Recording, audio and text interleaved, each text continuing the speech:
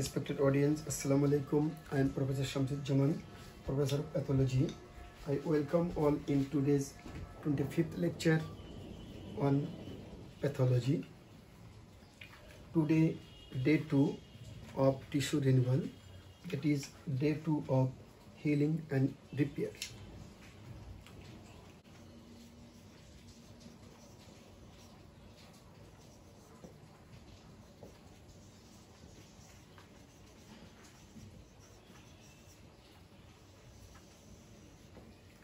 Today's topic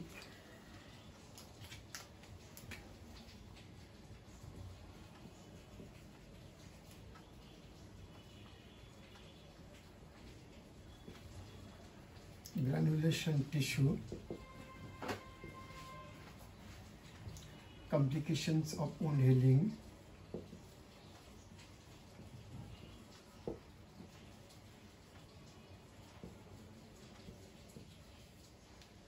and factors influencing wound healing.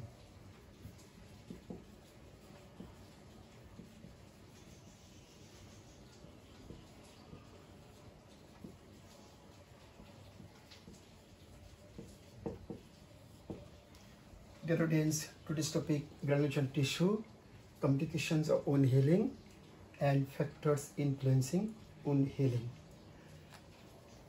Respected audience, in day 1 lecture on tissue renewal, I have told you about cutaneous wound healing and healing of fracture of bone, and I have told you the wound is healed by granulation tissue.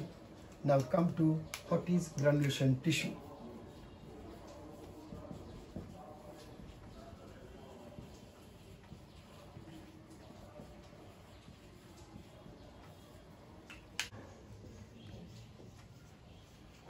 Newly formed mesenchymal tissue composed of proliferating fibroblast, newly formed capillaries,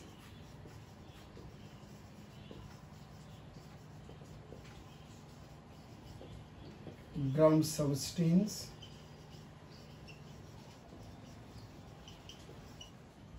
and a few chronic inflammatory cells like lymphocytes.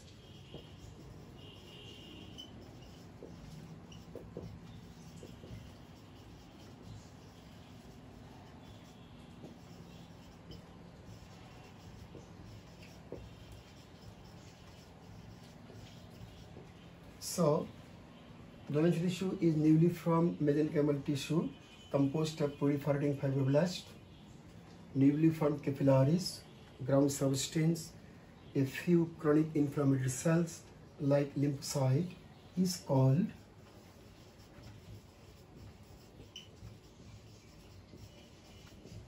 granulation tissue.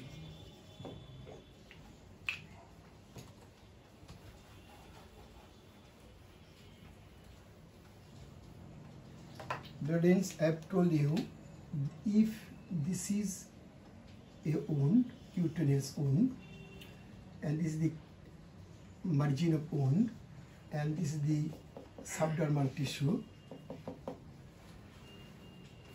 fibroblast proliferated here, and this fibroblast synthesize the collagen fibers, and from the existing blood vessels there is formation of new capillaries, new blood vessels, and this is called neovascularization. And from mesenchymal tissue there is synthesis of ground substances, and there is infiltration of some lymphocytes, that are T lymphocytes.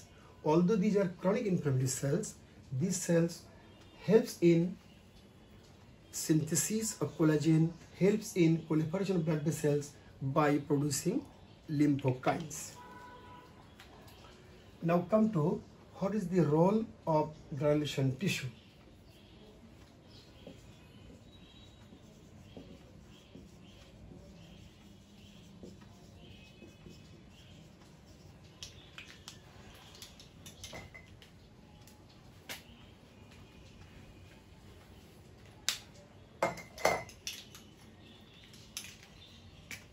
This tissue helps in healing and repair. Now come to what is the criteria or characteristics of granulation tissue.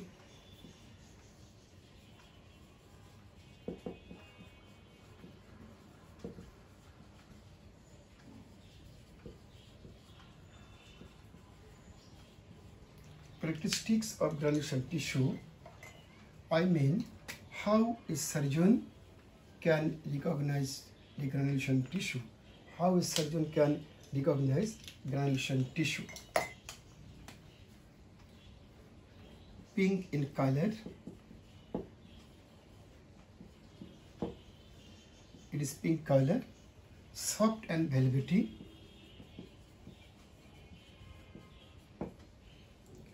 It is granular and it bleeds to touch.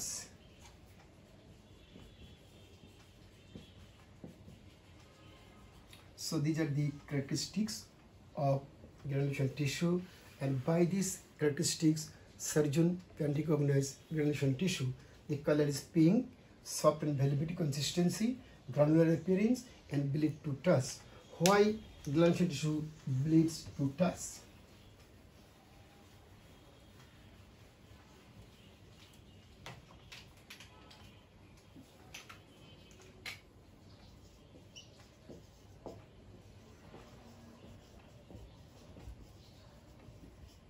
Why it bleeds to touch?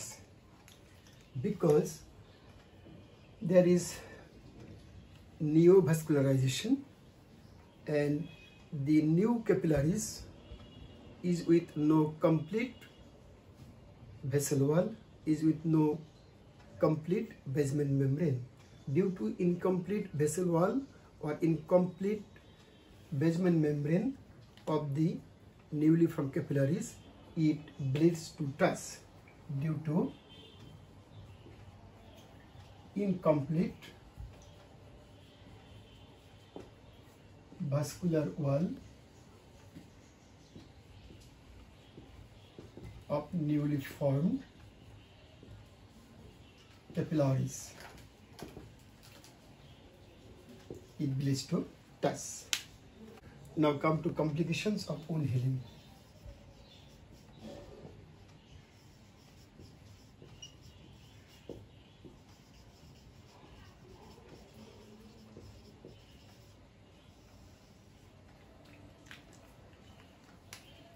Non-union,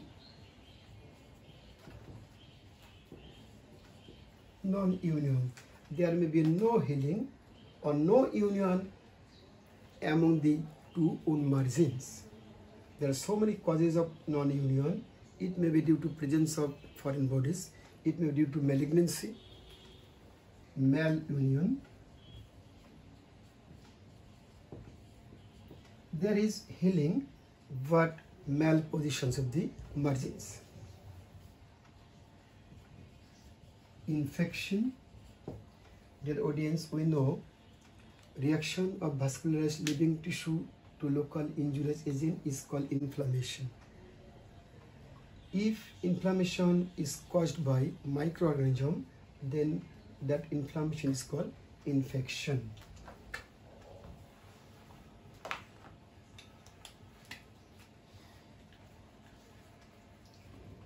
Exuberant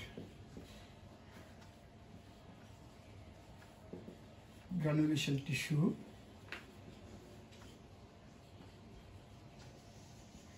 formation. What it means? It means excessive granulation tissue formation. It means excessive granulation tissue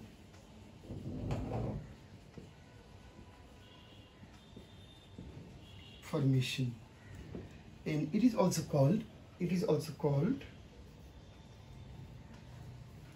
proud flesh.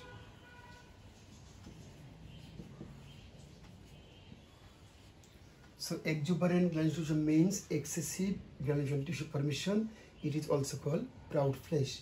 If excessive granulation tissue is formed in the wound, why it is complication? this excessive granulation tissue may lead to hypertrophic scar. It may lead to also painful scar. Burst of wound.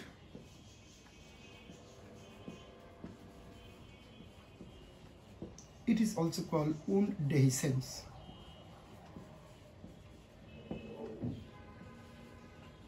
Wound dehiscence. What are the causes of wound dehiscence?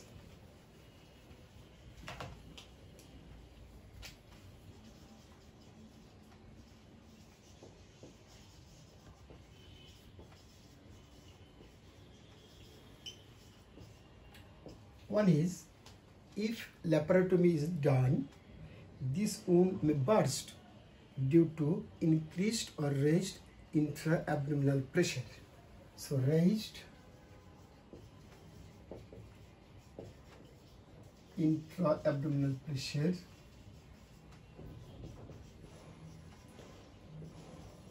following laparotomy.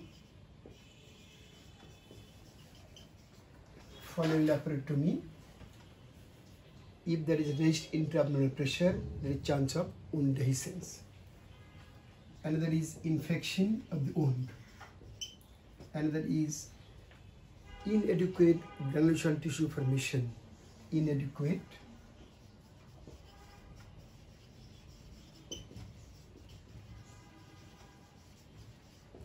granulation tissue formation. Respected audience, I have told you granulation tissue helps in healing. If there is inadequate granulation tissue formation, there may be chance of wound dehiscence.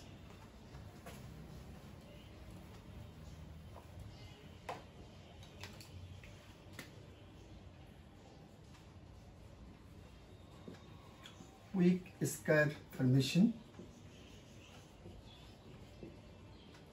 Hypertrophic scar formation.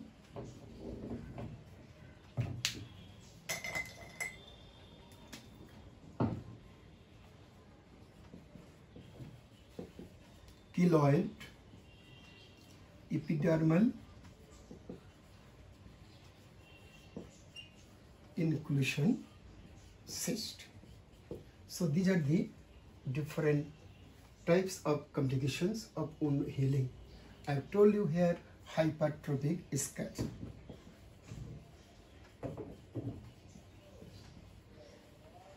What is it?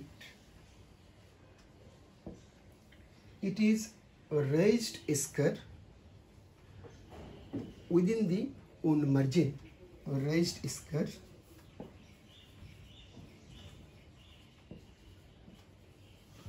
within the wound margin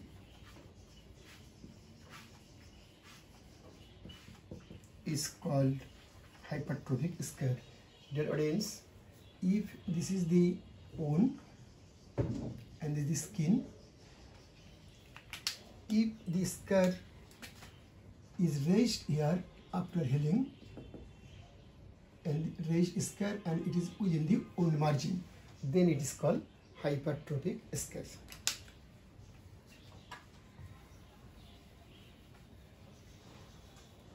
I have told you here keloid. Now come to what is keloid.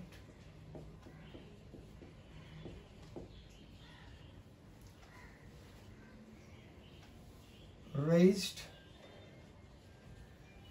tumor-like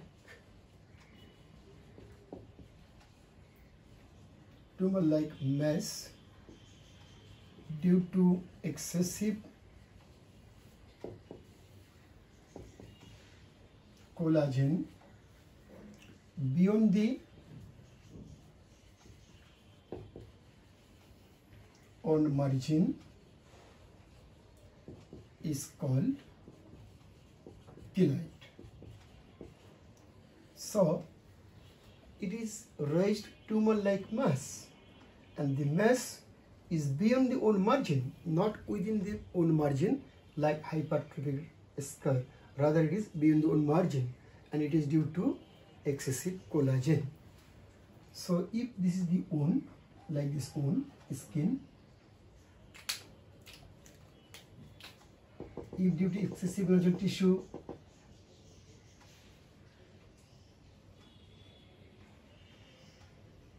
this is the raised tumor-like mass, and the mass not within the own margin, rather it is beyond the own margin. This is called keloid. Keloid, it is a complication. It is a complication of wound healing.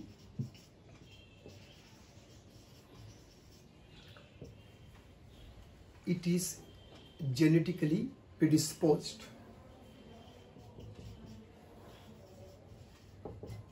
It is genetically predisposed. As it is genetically predisposed, after excision, it can recur. It recurs following excision. Why it recurs? Because it is genetically predisposed.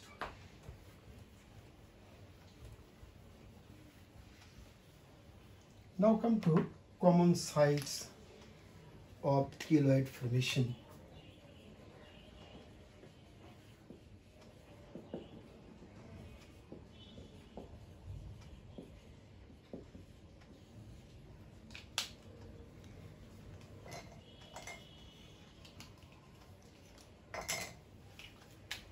One is sternum,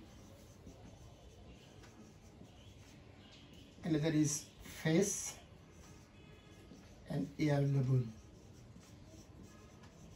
These are the common sites of keloid. So this is all about the complications of wound healing. Now come to factors influencing wound healing.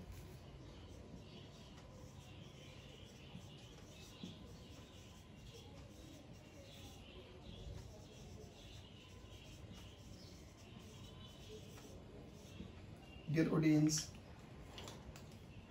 there are some factors that may enhance wound healing, and there are some factors that may delay wound healing. And the factors is divided into two. One is local factor, another is systemic factors.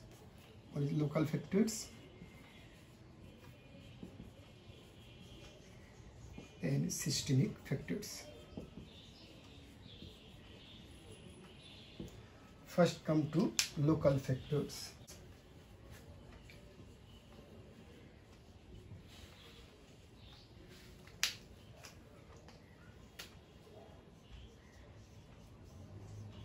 Size of wound,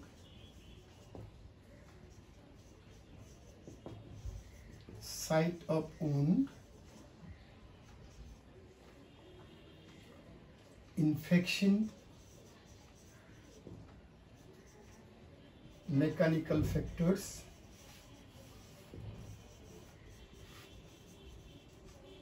foreign body in wound.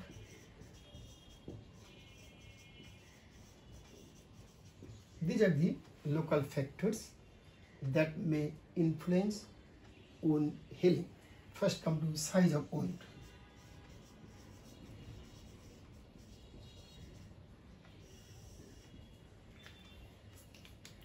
A smaller size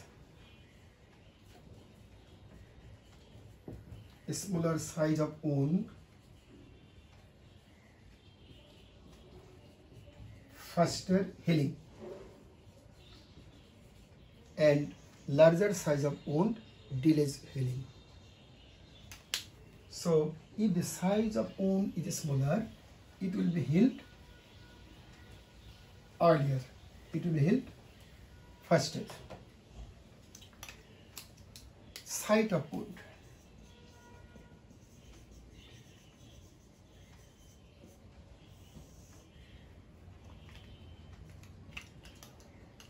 Wound in face,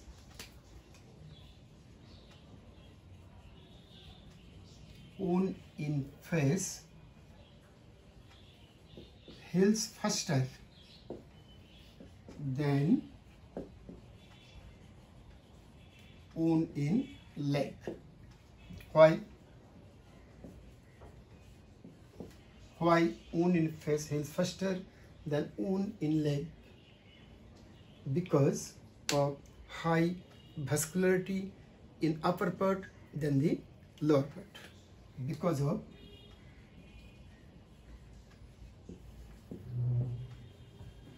high vascularity in face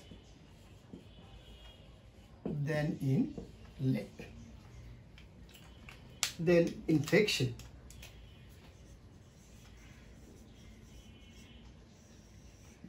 Infection in wound delays healing.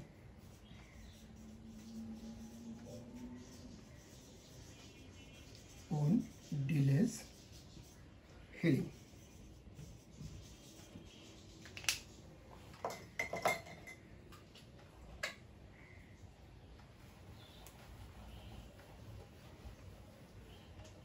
Then mechanical factors.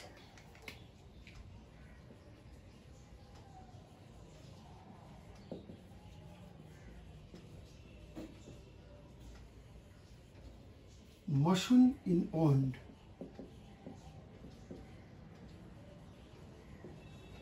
Motion in wound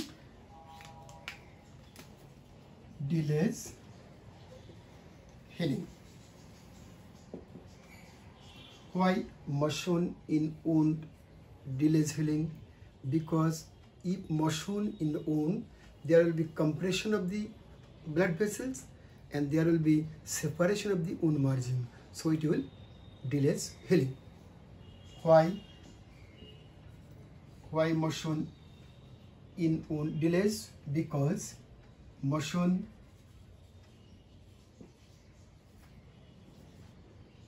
causes compression of vessels in wound. Again, motion causes separation of wound margin.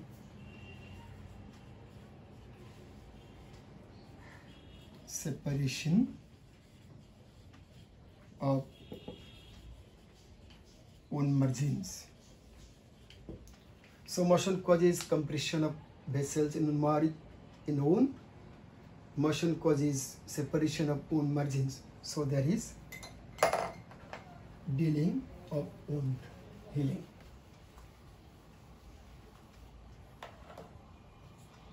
Foreign bodies.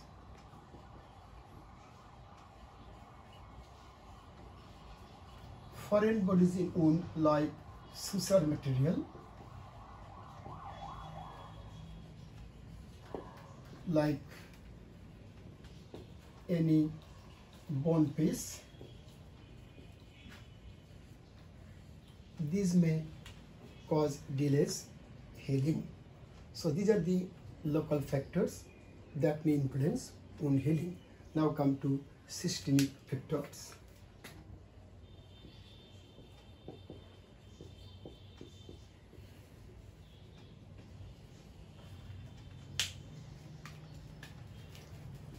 Age, anemia, nutrition, vitamin deficiencies,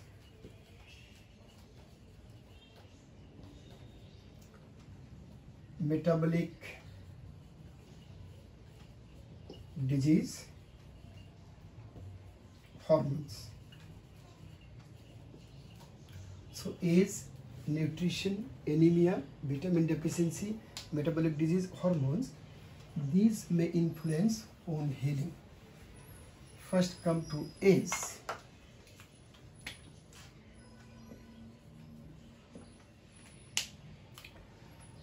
Wound in early age faster healing than wound in old age. Wound in early age faster healing than in old age. Why? Why there is delaying of wound healing in older age? In older age,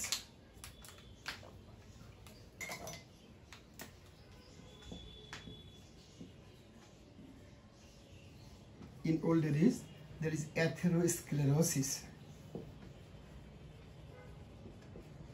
Respected audience, you know, in atherosclerosis there is hardening and loss of elasticity of the vascular wall, and atherosclerosis usually occurs in old age, as there is loss of elasticity, diminished blood flow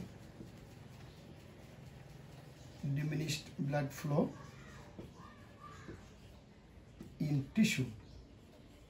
As diminished blood flow, so there will be delayed wound healing.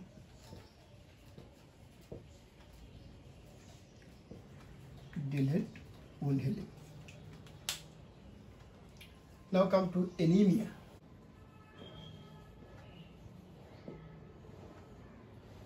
Respected audience, we know reduction of hemoglobin per unit volume of blood below the normal level as per age and sex is called anemia. In anemia, there is reduction of hemoglobin.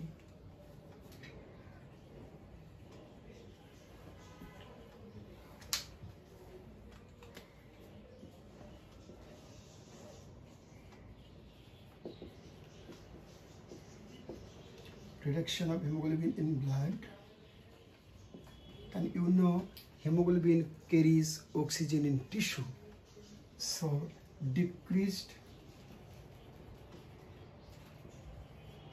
carrying of oxygen in tissue. As decreased carrying of oxygen in tissue, there will be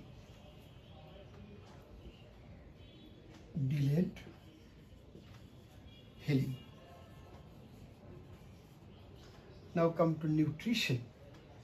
Nutrition is associated with wound healing.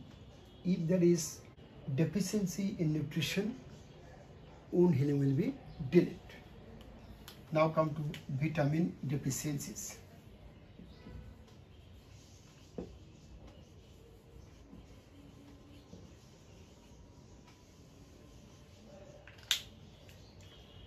Vitamin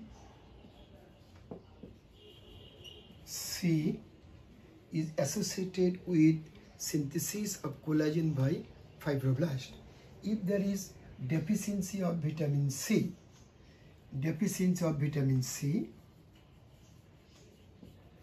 decreased collagen synthesis by fibroblast. As collagen is one of the component of granulation tissue, so there will be decreased granulation tissue. As decreased granulation tissue, wound healing will be delayed wound healing.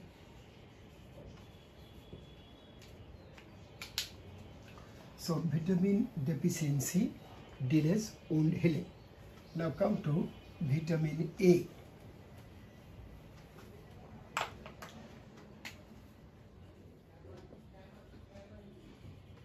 Vitamin A deficiency delays wound healing. How?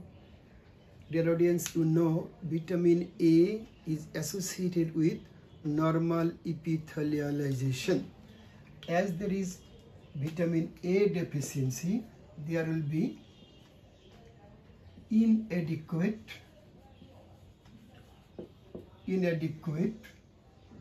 epithelialization.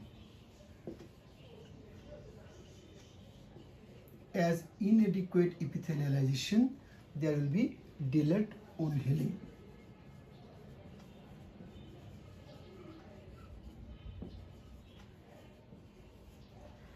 Now come to metabolic disease.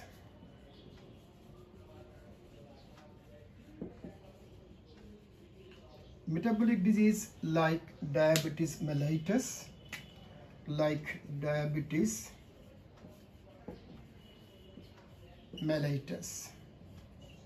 If anybody suffers from diabetes mellitus, there will be delaying of wound healing. Delays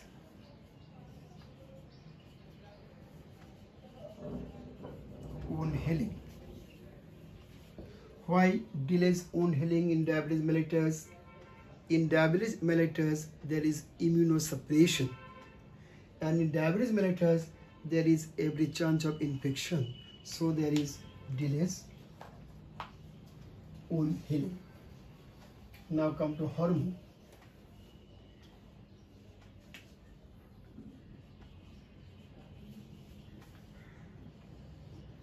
Hormone, corticosteroid.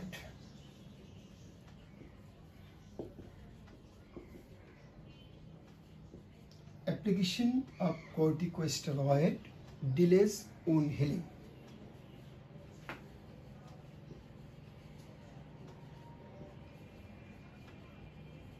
How corticosteroid delays wound healing? Dear audience, if this is wound, you know, in 24 hours there is inflammation, and inflammation is mandatory for wound healing. Inflammation is important step in wound healing. If anybody applies corticosteroid, it acts as anti-inflammatory agent. Due to anti-inflammatory action of corticosteroid, there will be delaying of wound healing. How anti-inflammatory actions of corticosteroid is carried out? Corticosteroid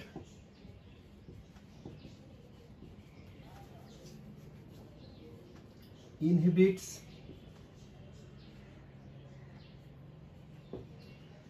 cyclooxygenase pathway of arachidonic acid metabolism. Dear audience, you know, arachidonic acid is metabolized by two pathways. One is cyclooxygenase pathway, another is lipooxygenase pathway. What happens with the pathway? There is production of chemical mediators of inflammation. If anybody applies corticosteroid, inhibits the cyclooxygenase pathway of arachidonic acid metabolism, so there will be no production of chemical mediators and there will be no inflammation. So no inflammation.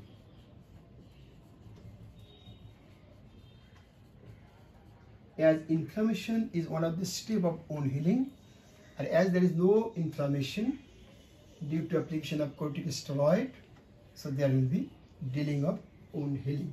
So delayed wound healing.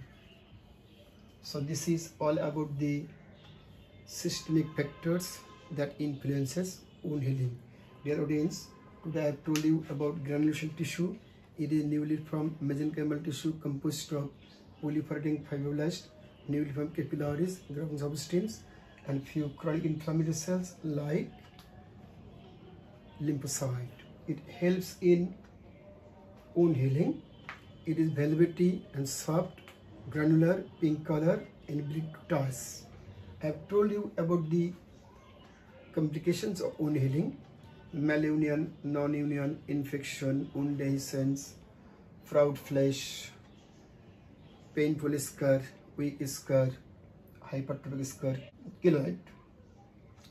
Lastly, I have told you factors influencing wound healing. There are two factors: local factors and systemic factors. Today up to this, thanks all.